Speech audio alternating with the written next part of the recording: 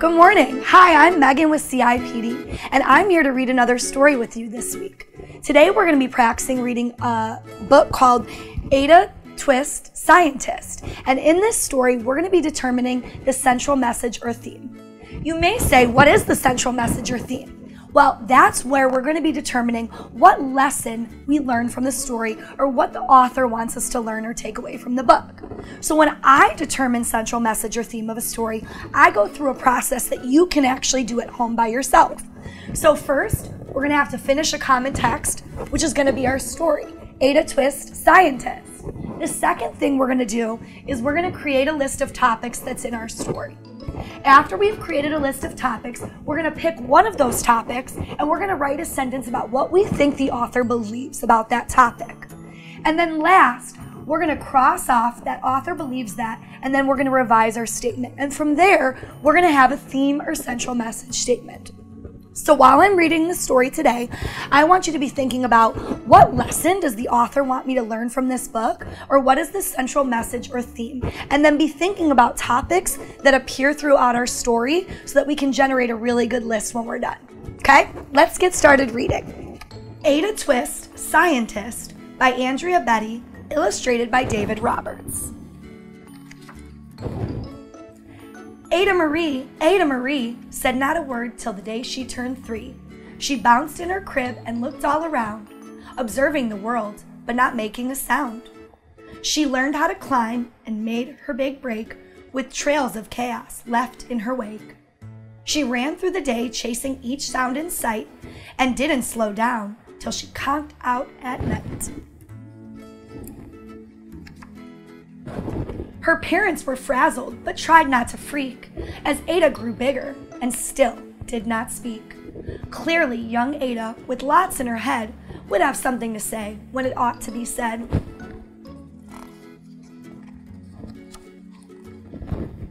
That's just what happened when Ada turned 3. She tore through the house on a fact-finding spree and climbed up the clock just as high as she could. Her parents yelled, "Stop!" as all good parents would. Ada's chin quivered, but she tried not to cry. She took a deep breath and simply asked, "Why?"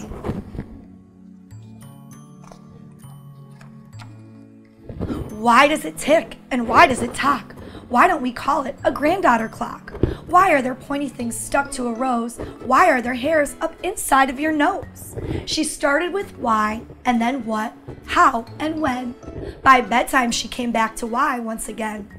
She drifted to sleep as her dazed parents smiled at the curious thoughts of their curious child. She wanted to know what the world was about. They kissed her and whispered, "You'll figure it out." Her parents kept up with their high-flying kid, whose questions and chaos both grew as she did. Why? What? How? When? Why? Will it be the same? What if? Why does it? How does it? Even Miss Greer found her hands were quite full when young Ada's chaos wreaked havoc at school. But this much was clear about Miss Ada Twist. She had all the traits of a great scientist.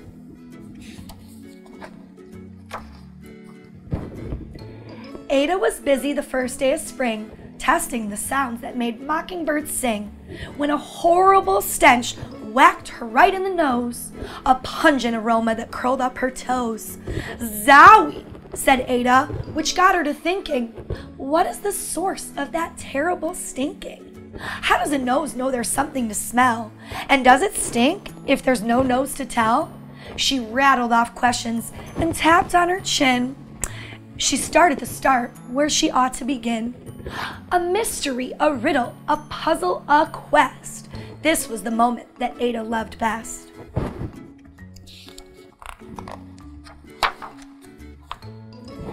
Ada did research to learn all she could of smelling and smells, both the stinky and good. One hypothesis Ada thought could be true. The terrible stink came from Dad's cabbage stew. She tested and tested, but soon Ada knew it was time to come up with hypothesis 2. Then zowie, that stink stuck again. Just like that, hypothesis 2 It's caused by the cat. The cat couldn't make such a stink on its own. It needed perfume and some fancy cologne. So young Ada tested. The test was a flop. She started again, but her parents yelled, "Stop!"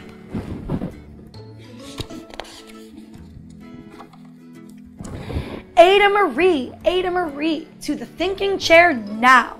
By the time we count 3. Enough, said her mother. That's it, said her dad. Her parents were frustrated, frazzled, and mad. Why? Ada questioned. Her mother said no. What? Ada queried. Her father said, go. You've ruined our supper. You've made the cat stink. Enough with your questions. Now sit there and think. She looked at her parents. Her heart turned to goo. Poor Ada Twist didn't know what to do.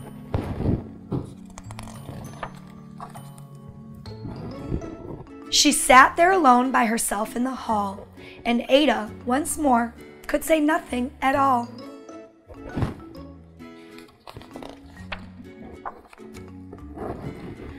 And so Ada sat, and she sat, and she sat, and she thought about science, and Stu and the cat, and how her experiments made such a big mess. Does it have to be so? Is that part of success? Our mess is a problem. And while she was thinking, what was the source of that terrible stinking? Ada Marie did what scientists do. She asked a small question, and then she asked 2. And each of those led to her 3 questions more, and some of those questions resulted in 4. As Ada got thinking, she really dug in. She scribbled her questions, tapped on her chin. She started at why, and then what, how, and when. At the end of the hall, she reached why once again.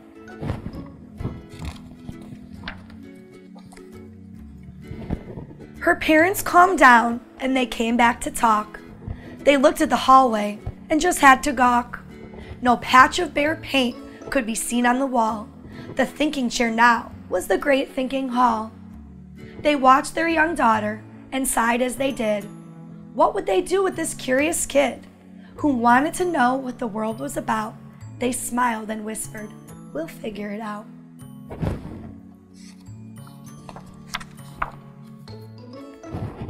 And that's what they did, because that's what you do when your kid has a passion and heart that is true. They remade their world. Now they're all in the act of helping young Ada sort fiction from fact. She asks lots of questions. How could she resist? It's all in the heart of a young scientist. And as for that smell, what can Ada Twist do but learn all she can with her friends in grade 2? Will they discover the stink that curls toes? Well, that is the question, and someday, who knows? The end. So, that was a great book. And now that we finished our text, we want to go back to determining our central message. So we finished step 1, finish a common text. So that means that all of us finished that book. But again, if you finish that book, you could do this process too. So now we're on to step 2, where we want to create a list of topics. So that's where I'm going to model some of my thinking out loud. So as I'm sitting here and reading this story, some of the topics that kept coming up was that Ada was curious. Another topic that was present in our text was that she was very bold or brave in this process. She also was very imaginative because she was always thinking of questions to ask, and she was curious and creative in that process. So after I've brainstormed a few topics, I want to narrow it down to just one. So I think I'm going to go with curious. Now, once I have my topics, I want to move on to my step 3 and write the sentence about what the author believes. So now I have my author believes that statement here already ready to go. So you can be writing this down too on a piece of paper at home. So the author believes that. So what does the author believe about being curious, right? So at the end of the story, does Ada find the answer to her question? No, but she continues to be curious in the process of what caused that smell. So she continues to ask questions, and she doesn't let her asking of questions and why and when stifle her love of learning. And she still wants to be the scientist and learn the answers to so many things. So I think her curiosity actually helped her grow and change, and even her parents, right? Because at the end, you see that her parents learn to appreciate this curiosity and passion that Ada Twist has for learning. So I think I'm going to craft my statement around that. So I think I'm going to say the author believes that curiosity and passion. So what does she believe about curiosity and passion? That it helps you learn about yourself and maybe realize that asking questions isn't such a scary thing.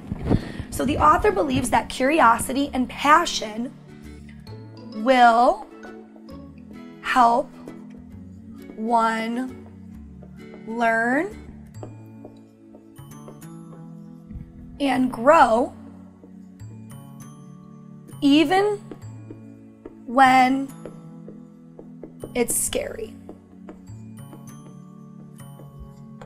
So after I've crafted my author believes that statement, I want to cross off that first part. The author believes that.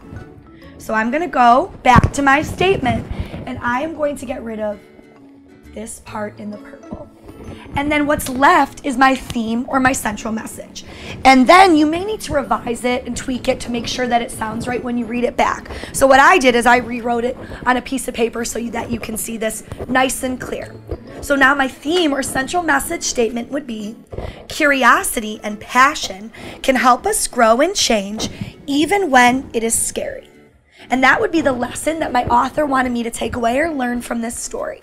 So now that I've determined how to pick a theme in a book, you can do this process with any book that you have at home, or maybe that you're reading with your teachers in class. So I want you to go through this process of finding a common text, creating a list of topics, and then crafting the author believes statement for your book. And hopefully some of the stories that you're reading this year, you'll become an expert at determining theme and central message with your classmates, or even a partner, or even someone in your family. I look forward to seeing you guys next week for our reading on Tuesday, and I hope you have a great day. Bye.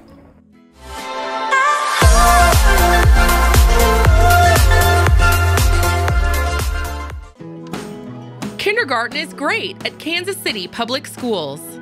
I know they have really good teachers. I know this is a great school. They teach them stuff that I thought my kids would never be able to know at the age of 5. Since deciding to send our kiddos to a neighborhood school, we've become even more of a part of our community. Now is the time to enroll your future kindergartner for the new school year. Visit enrollkc.org today.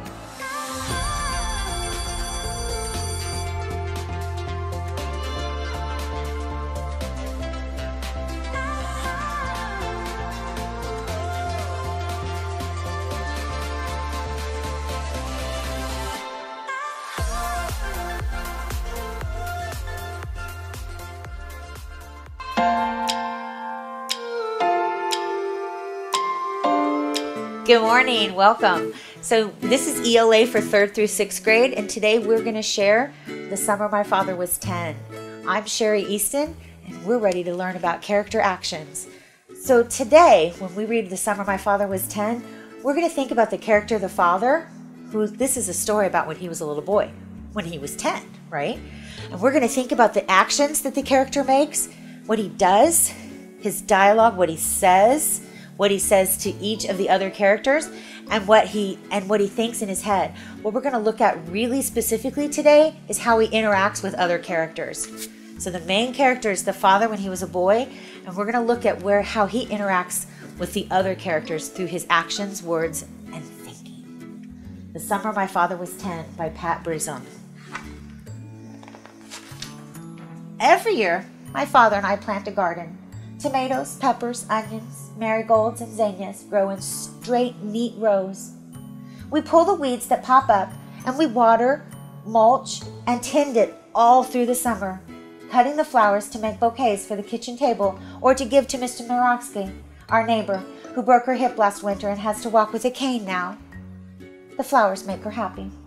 And every spring, my father tells me about Mr. Bellavista, and the summer, my father was 10.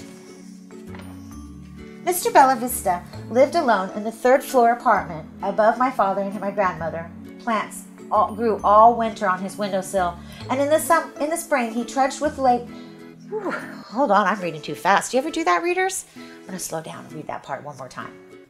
Plants grew all winter on his windowsill, and in the spring he trudged with rake, garden fork, and trowel to the vacant lot next door to plant a garden. That sounded better. Some years he had to drag away old tires, broken bottles, and other trash before he could even start the garden. Once his garden was planted, though, you could find him there early every morning, weeding and watering and watching over his plants, and in the evening he would go and sit on an old wooden folding chair and listen to opera on his radio, right there amongst the plants. My father didn't know much about the old man, Mr. Bellavista, only that he always wore flannel shirts buttoned up to his neck, winter or summer. He didn't talk much to other people who lived in the building, and when he did talk, his accent made his words sound kind of strange. My father and his friends made fun of him. They called him the old spaghetti man. That's really sad. Let's see what's going to happen about that. Then one August afternoon, when my father was 10, he and his friends were playing baseball near Mr. Bellavista's garden. My father's friend Nicky hit a ball over my father's head, and it landed right in the middle of Mr. Bellavista's garden. My father ran to get it and found it under a big leafy tomato plant. The tomatoes were round and red and ripe, just about the size of a baseball. And my father thought, boy, I'd like to see Nicky's face if I threw a tomato instead of the ball. And he hit it and it splattered all over him. Notice how we're talking about the actions, the thinking, and the dialogue that the character is taking. So here's the character of the boy, the father, right? And he's thinking, wouldn't it be great if I threw the tomato instead of the baseball?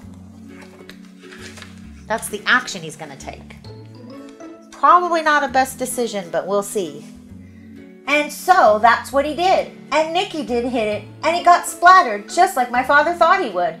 My father laughed, and Nicky chased him back into the garden and grabbed a tomato off the vine and threw it at my father. And then back and forth. Then my father threw one at Nicky, and then Joe threw one at Kevin. Before long, they were all throwing tomatoes and peppers at each other or batting them against the side of the building, the hollow peppers thumping against the bricks and showering thin white seeds and pulp on the wall and ground, and the tomatoes hitting with a splat and bursting into messy globs. They even pulled up onions and uprooted the flowers, swinging them around and around over their heads before letting them fly. I'm not getting a good feeling about these actions that the character is taking. He got a little carried up. Do you ever get carried away in something that seemed like a good idea and then all of a sudden it becomes a big mess? Uh-oh. Look who's the character's going to interact with now. This is Mr. Bellavista, right? And here's the characters. Here he is. Let's find out what's going to happen. They were shouting and laughing so much that they never heard Mr. Bellavista coming. But when Nicky stopped laughing and suddenly stood still, eyes wide and staring, my father turned around and saw his neighbor standing there. He was shaking his head and saying something in Italian, in a kind of sad voice. He looked at the wall splattered with tomatoes and peppers, and then he looked at my father and his friends, and he just said one word, "Why?" And we're stopping and thinking about how characters are interacting together, right? So how is the interaction now between the father, who's now a little boy, remember, and Mr. Bellavista? Probably not a great interaction. Let's find out what's going to happen. Oh, you can see, look, even before reading, you can see that the father kind of probably feels bad about what he did. And Mr. Bellavista is fixing his garden that's left a mess, right? My father looked at the garden, trampled and ruined, and it was only then that he realized what they had done. He looked back at Mr. Bellavista, but the old man had gone to his plants and was tenderly picking up the broken pieces and setting them in a pile at his feet. My father's friends all went away, leaving my father and Mr. Bellavista alone in the garden lot. My father wanted to go over and tell his neighbor he was sorry, but his feet were like heavy stones holding him there. He watched for a few more minutes and then dragged himself home, unable to say anything to Mr. Bellavista. Listen to that part right there, guys. That said, his feet were like heavy stones planted there. That's kind of, you can imagine, you imagine the father feeling bad. The boy, he's feeling bad. And he's almost like, I should go talk to Mr. Bellavista, but I really don't want to because I know I did something horrible, right? You ever feel that way? Where you know you should do something, you should go tell somebody you're sorry, but it's super hard to do. You can almost feel how bad he must feel, right? The next morning, the mess had been cleared away. The ground was raked smooth. There was no way to know that a garden had ever even been there. But my father knew it had been there. My father's friends seemed to forget all about what they had done, but my father couldn't forget. Every time he saw Mr. Bellavista, he remembered and wanted to tell him he was sorry. But he just couldn't make the words come out. I can relate. Can you relate? Thinking about the actions between the words, interactions between characters. Interaction is when one character says or does something that affects another character, right? Even by not saying things, even by not talking to Mr. Bellavista, he's having an interaction with Mr. Bellavista. Because can you imagine that Mr. Bellavista expects him to come say he's sorry, right? And then when you expect someone to say sorry and they don't, it's almost worse than what they did, right? Fall and winter came. My father went to school, played with his friends, and almost forgot about what had happened. But when April came again, he remembered. He watched for signs of his neighbor getting his garden ready, but nothing happened. Then May came, and the sun was warmer, and the days were brighter, but still Mr. Bellavista made no move to plant. Now here's a clear interaction. They're gonna be saying something to each other. We can tell by the pictures, right? This is gonna be a character interaction between these two characters. Finally, one day, when my father was going up the stairs on his way home from school, he met his neighbor going down. Mr. Bellavista, my father began, are you going to plant a garden this year? Mr. Bellavista's eyes looked straight into my father's eyes. So you can destroy it again? He asked. Ooh. No, my father stammered. I wouldn't do that. I mean, I'm sorry about last year, and I thought maybe I could help you build a garden this year. Mr. Bellavista didn't say anything at first. He studied my father for a few minutes, then rubbed his jaw with the back of his hand. Think about this action, right? Can you imagine what this character is thinking and feeling? He must be very nervous. First, he just had to be brave enough to apologize, right? And offer to help. Now he has to wait for Mr. Bellavista to say something back. So can you imagine how nervous he feels? And I would imagine that Mr. Bellavista feels a little angry still. What do you think, right? But then, can you imagine that anger getting just a tiny bit better when he hears the boy apologize? That's what we call a character interaction. A dialogue between two characters. Mr. Bellavista says this, listen. Tomorrow, he said at last, tomorrow we'll make a garden. The next day was Saturday, and my father and the old man worked all day together. When they were finished, they had a patch of ground carefully raked and planted with tomato and pepper plants, and teeny tiny onion plants, and seeds for marigolds and zinnias. Now when my father looked at the garden, he didn't get a hard knot in his stomach anymore. Summer came, and every morning my father and Mr. Bellavista checked the plants. My father carried water from his apartment down during the dry spells of summer, and he learned to tell what was a weed and what wasn't a weed. When the flowers bloomed, the old man gave my father bouquets to take to my grandmother and set at the dining room table. And when the tomatoes were red and ripe and a little bit bigger than baseballs, and the peppers and onions were ready, my father helped Mr. Bellavista make spaghetti sauce. And then they all ate dinner together in Mr. Bellavista's apartment and listened to opera on the radio. And my father found that he actually liked it. Every year after that, my father helped his neighbor in the garden, until the spring when my father was 16 and Mr. Bellavista got sick and went to live in the nursing home. And then my father planted the garden himself, and when the flowers bloomed, my father carried bouquets on the bus to his old friend. And when the tomatoes and peppers and onions were ready, he made spaghetti sauce and put some in the freezer and told Mr. Bellavista they would have a spaghetti dinner when he came home. But Mr. Bellavista never did come home. And now every year, my father and I plant a garden, tomatoes, peppers, onions, marigolds, and zinnias, in neat straight rows. And every year I hear the story of the summer my father was 10. That is how readers stop and think about how one character interacts with another character through the things they say, the things they think, and the things they do.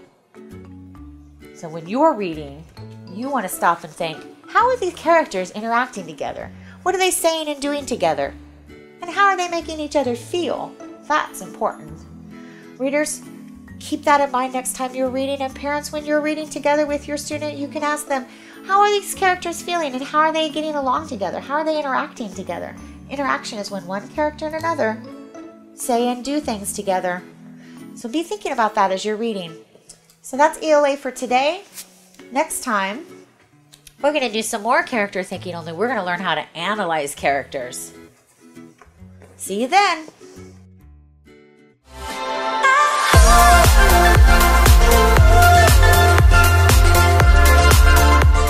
I love Southeast because of the culture, the band program, and restorative justice. I love Southeast because of the academics, sports, and students. I love Southeast because of the people, the energy, and the advanced classes. It's not alike. I love Southeast because the students here at Southeast are full of potential and they believe in achieving anything. We are Southeast. Southeast. We stand shoulder to shoulder. Join the Southeast family. Enroll today.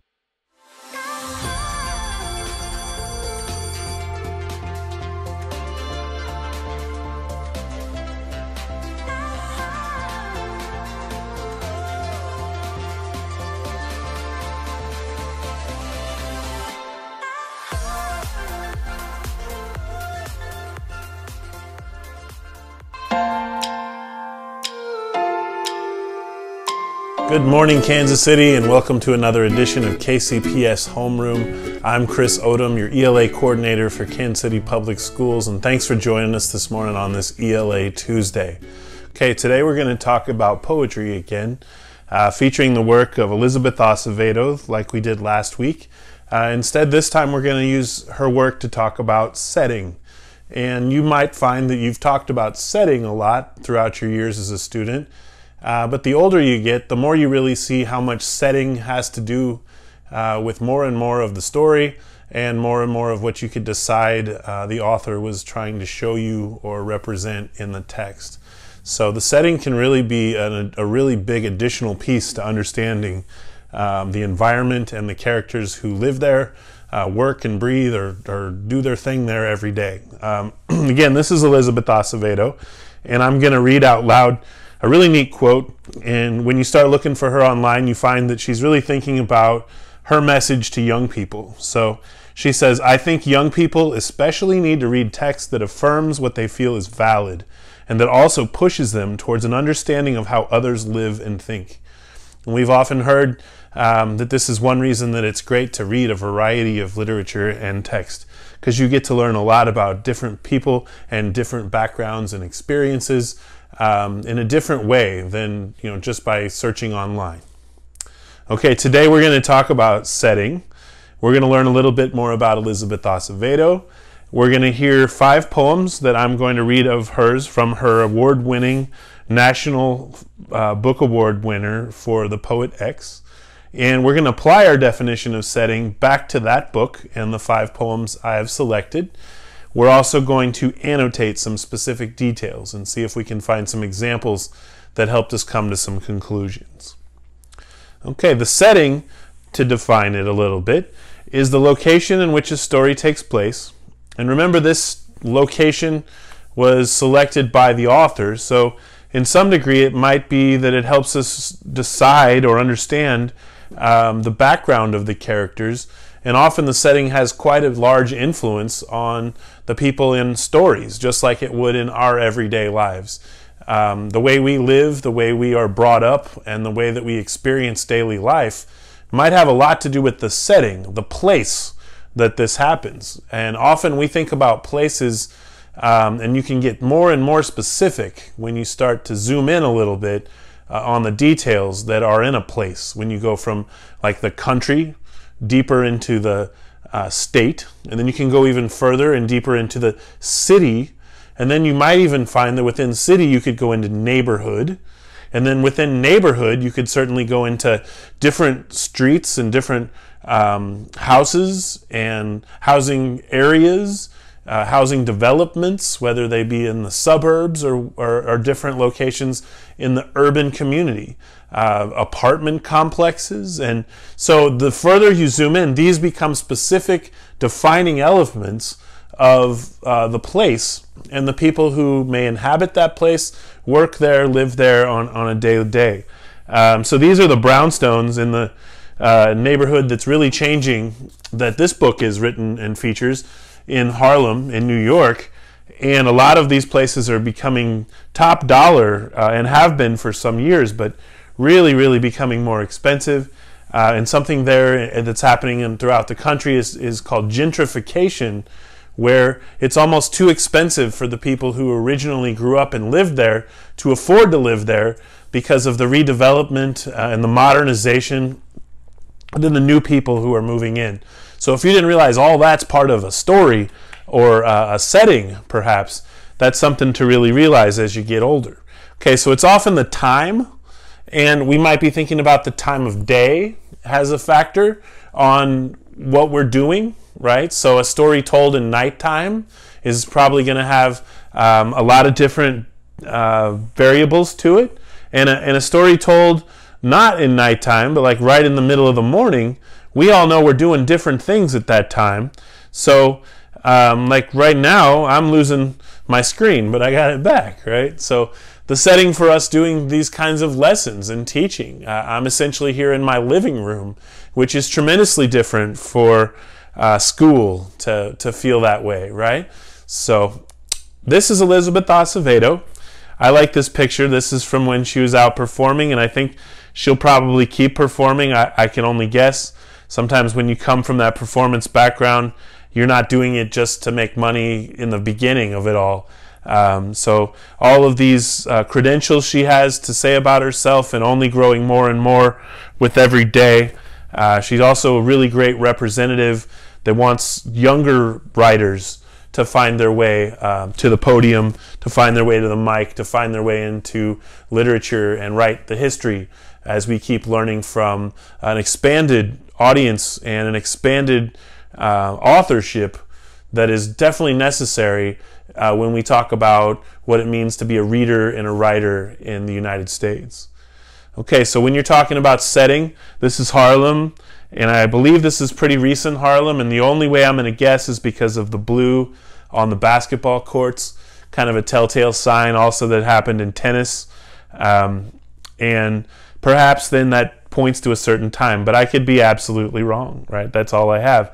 The historical period has a lot to do with setting. When you're reading stories, you know, if it's not set right now, then the author probably chose to feature a time in history that, again, the setting was a large variable, or something that we went back to experience so we could see how it would change our thinking about the people who experienced that story.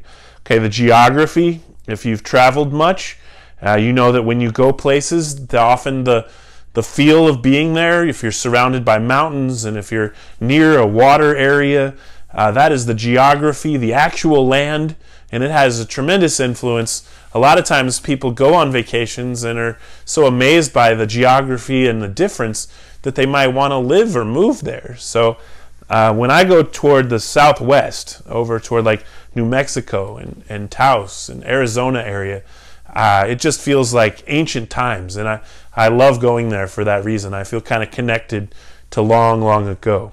Okay, or the hour of the day, like we talked about time before. At different hours, we can guess what hour of the day this is, and based on the lighting and the fact that it's not dark, we're going to say sometime before dark, but we're not really too sure. I'm certainly not if it's morning, afternoon, but I would imagine based on different times of day, then something else happens in this park, more or less people, and so you know there's a variable there, right? What time of day is it? Okay, so we're going to apply it to a text, and we're going to think about setting. Remember, all those things that you're going to be thinking about that we just went over of what setting might involve could have to do with the history period. It could have to do with the time of day. It could have to do with the vibe and the feel of being involved in the place that the characters are. So I'm going to preview a few questions that we're going to ask you to think about.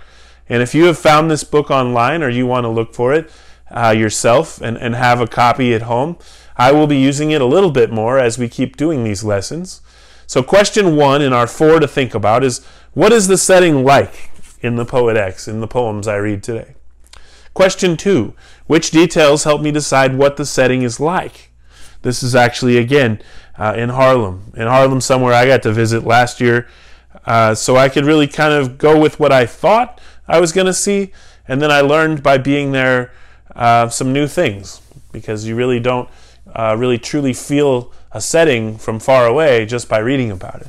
Okay, and remember our character in this book's name is Xiomara Batista, so we're going to also wonder about how does Xiomara feel about being in this setting.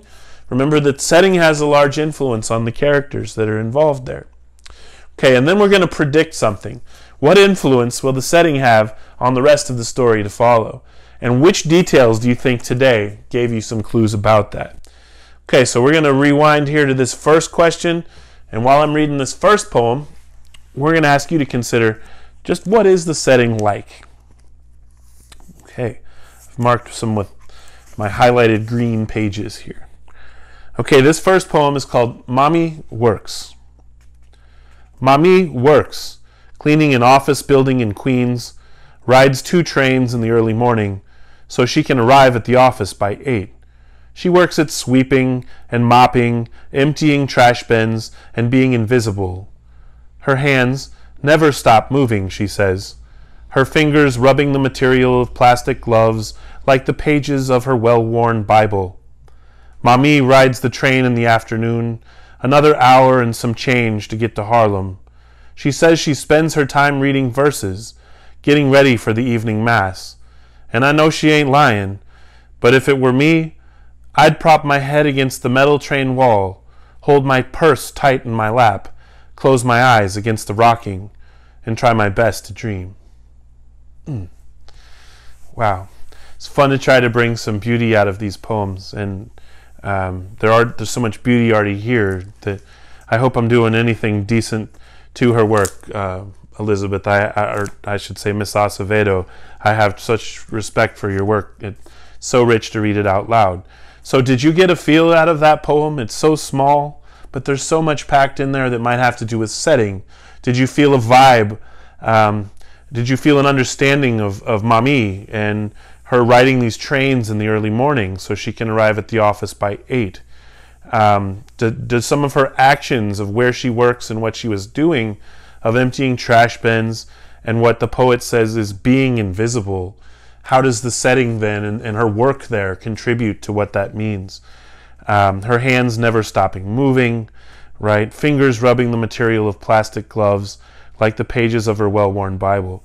Okay, so she's on the train, she's reading verses, right, getting ready for evening mass. So, right, she's even staying active in this train, and you can hear our voice, the poet, saying, and as the young Xiomara saying within, take a break for a second, Mommy. Okay, so I'm really noticing what the setting is like in this poem. Okay, I'm going to read you a second one, and we're going to go to a little deeper question, and we're going to see if you can tell me what details help you decide what the setting is like. Okay, these are fascinating, and they're a series. So the first one's called When You're Born to Old Parents. When you're born to old parents who'd given up hope for children and then are suddenly gifted with twins, you'll be hailed a miracle, an answered prayer, a symbol of God's love. The neighbors will make the sign of the cross when they see you, thankful you were not a tumor in your mother's belly, like the whole barrio feared. Okay, consider this question. When you're born to old parents, continued. When you're born to old parents, your father will never touch rum again. He will stop hanging out at the bodega where the old men go to flirt. He will no longer play music that inspires swishing or thrusting. You will not grow up listening to the slow pull of an accordion or the rake of the guira. Your father will become un hombre serio. Merengue might be your people's music, but papi will reject anything that might sing him toward temptation. Okay, it's somewhat mysterious because it's poetry, but can you decide some details that help you understand, again, the setting and what Xiomara is taking in, and what in this case her father is taking in as we learn about his motivations, what he does now, what he used to do, and we're thinking about the title, When You're Born to Old Parents, continued. When you're born to old parents, continued again. When you're born to old parents, your mother will engrave your name on a bracelet, the words mi hija on the other side. This will be your favorite gift. This will become a despised shackle. Your mother will take to church like a dove thrust into the sky. She was faithful before, but now she will go to Mass every single day. You will be forced to go with her, until your knees learn of the splinters of pews, the mustiness of incense, the way a priest's robe tries to shush silent all the echoing doubts ringing in your heart. Okay, last piece under this similar title is called The Last Word on Being Born to Old Parents.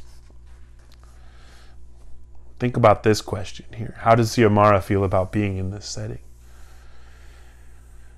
The last word on being born to old parents. You will learn to hate it. No one, not even your twin brother, will understand the burden you feel because of your birth. Your mother has sight for nothing but you two and God. Your father seems to be serving a penance, an oath of solitary silence. Their gazes and words are heavy with all the things they want you to be. It is ungrateful to feel like a burden. It is ungrateful to resent my own birth. I know that Twin and I are miracles. Aren't we reminded every single day? Okay, so really, as we take in a little bit about setting, you may have heard less physical descriptions than you expect. However, if we still cited that there was a place represented here, and it took on a feel, a mood, kind of like what we would call an atmosphere, then again, you're sensing what we would really call the setting. Because more technical and more interesting in developing your discussion of the setting is not just what it looked like, but really the culture and the feel and the vibe and maybe the history of what all comes through just when you are present there. And you can feel that a lot in what Xiomara is saying. Okay? You can also see that we're learning about her at the beginning of the book. So the setting is really part of how she's growing up in. What is her atmosphere in her household with her various parents? Is it different when she's with Mami than when she's with Papi? Okay, so the fourth question was about the influence the setting would have on the rest of the story. I hope this has given you some sense, and I've shown you a few of the details I would have selected from the reading so that you could get some sense of when you're asked to do the same thing. Go ahead and look deeper than just what the setting looks like and see how, if any of that look or appearance contributes to how the characters operate there or feel about being there. Think about why the author might have included a portrayal of that setting in the way that they did. And then think about, finally, as you're wrapping it up, what did you notice? Did you notice there was a different time period? Did you notice there was an overall mood? Did you notice that it had an influence on the characters? Okay, if you started doing those noticing acts, you're doing what we want you to do in that classroom setting, and we're turning on muscles that are going to make reading far more interesting and satisfying for you at home. I hope this has been a little revelation about all that setting could provide, and you're starting to get a really cool sense of the Poet X and Elizabeth Acevedo's award-winning book. Thanks again for being with us this morning. I'm signing out. This has been Chris Odom with KCPS Homeroom. Come on back for another ELA Tuesday.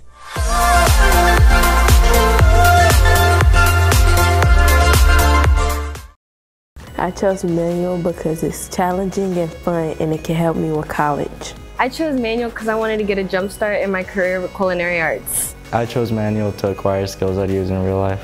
I chose manual because I want to be an ER doctor, and being an EMT is my first step. Kickstart your future today at Manual Career and Technical Center. Manual is open for all 11th and 12th grade students in both Kansas and Missouri. Learn more today at enrollkc.org/manual or call 816-418-5200.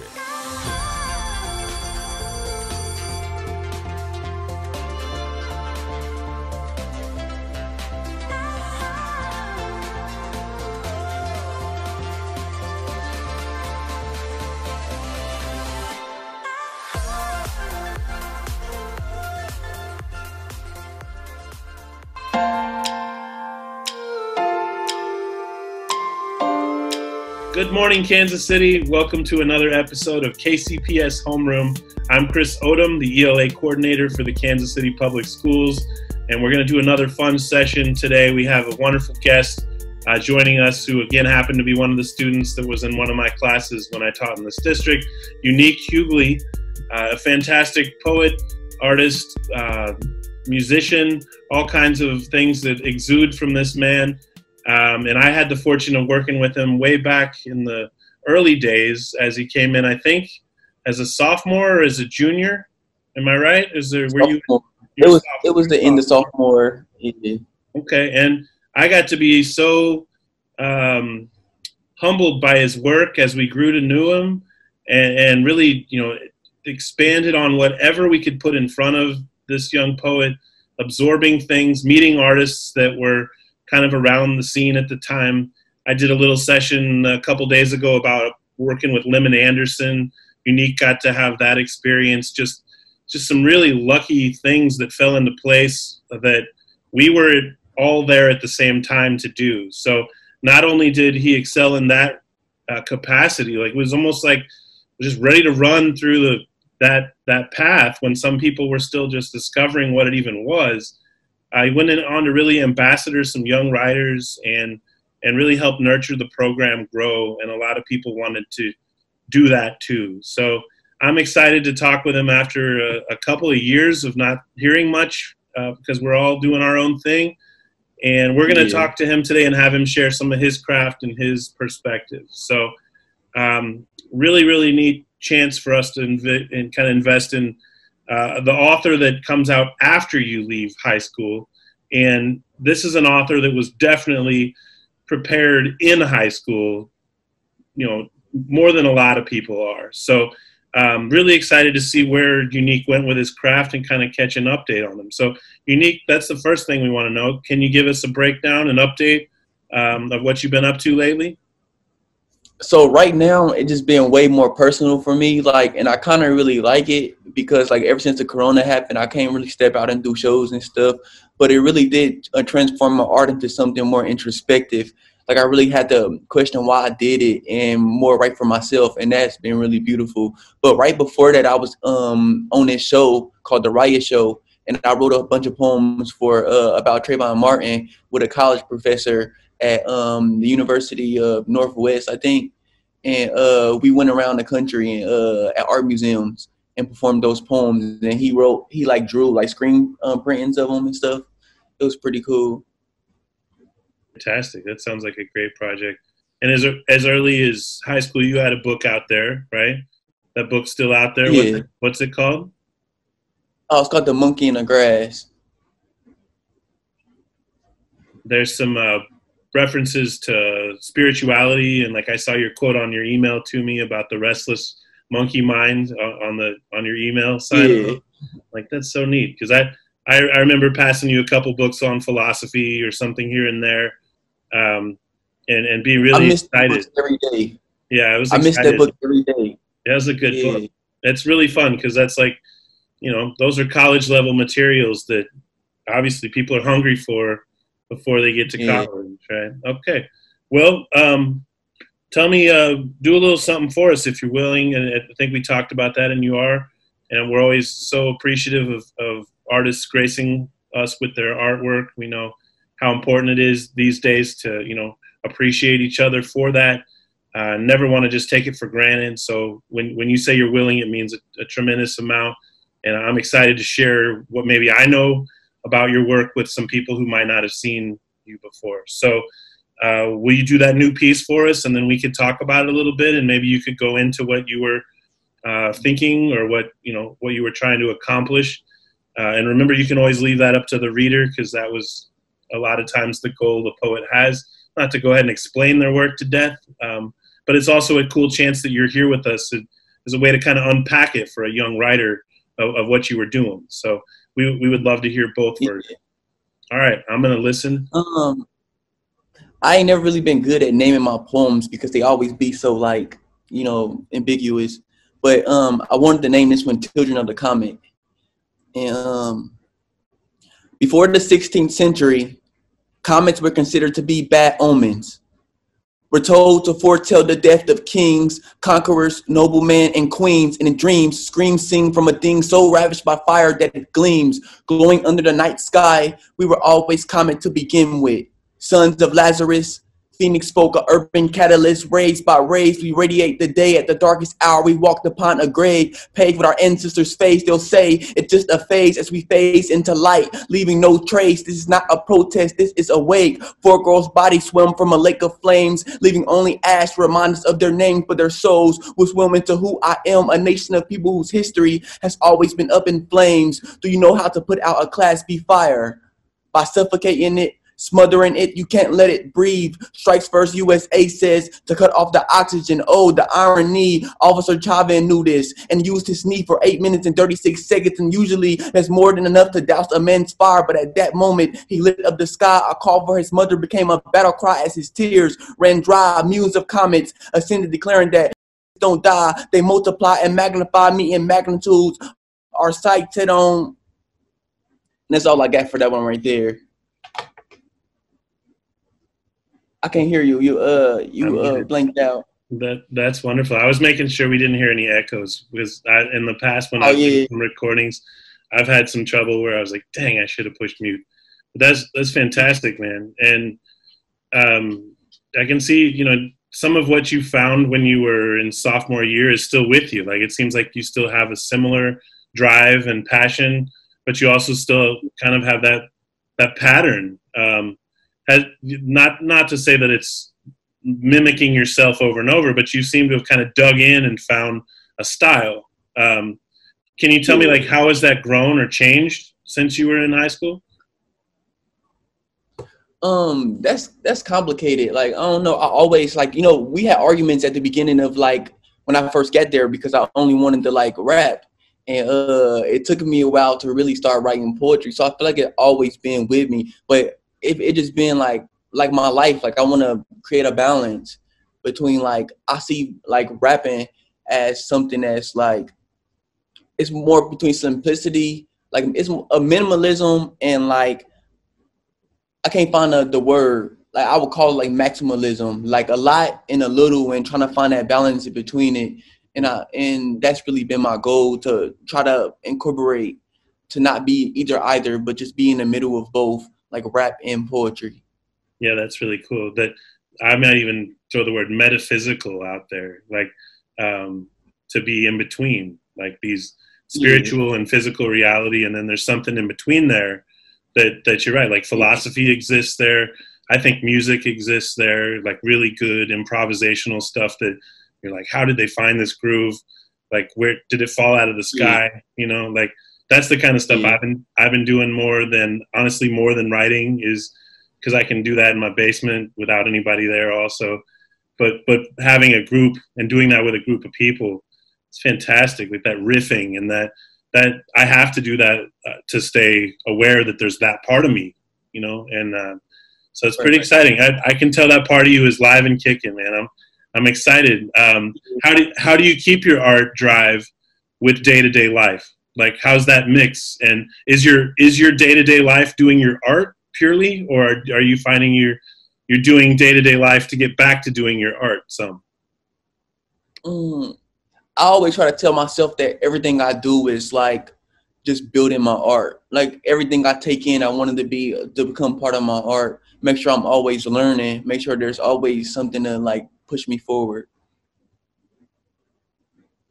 Yeah, that's fun. I find that when I haven't played music with my guys over here, the first couple songs were basically trying to talk about, we did all of what we just did to get back here, to do this, to go back out there and necessarily do some of the things, kind of a sacrifice. And so I'm getting closer to kind of wishing they were the same dang thing, you know, like how, and that's a neat blend that artists get to live by is, man, wouldn't it be still kind of back there in a looming dream of mine to not be sitting doing digital things on the computer, but instead on the keyboard or with, you know, something else that made some beats and some noises, you know. So that's really fun. And even in my age, I'm going to keep it rolling. So what advice do you give maybe some young people who are not going to burn out and give up and have tried it for a while, but sustain a career as an artist? What do you think they should do? Man, I could talk like hours about like that. Like that really like gets my blood flowing. But if I had to really like dim it down, it would be that like just make sure you're doing it for yourself. Like if it makes you happy, that really, really, truly matters more than anything. Like and that's honestly like my best advice. Just make sure it's making you happy. Like just keep doing it regardless of what comes from it or how much you make from it. Just make sure that if it makes you happy, just keep on doing it. I think that's the best thing we could hear young people. That's what drives it after all the years. It's what drives it, you know, later in your life. It's what continues to drive it. And the artists we love and watch who still have that awareness, you know, that's what's kept them going for sure. Not just the money or anything else. So. Well, thank you, Unique. It's been really fun catching up with you in this way. I thank you so much for doing this, man. All right, bet. All right. See you, man. You have a nice night. You too.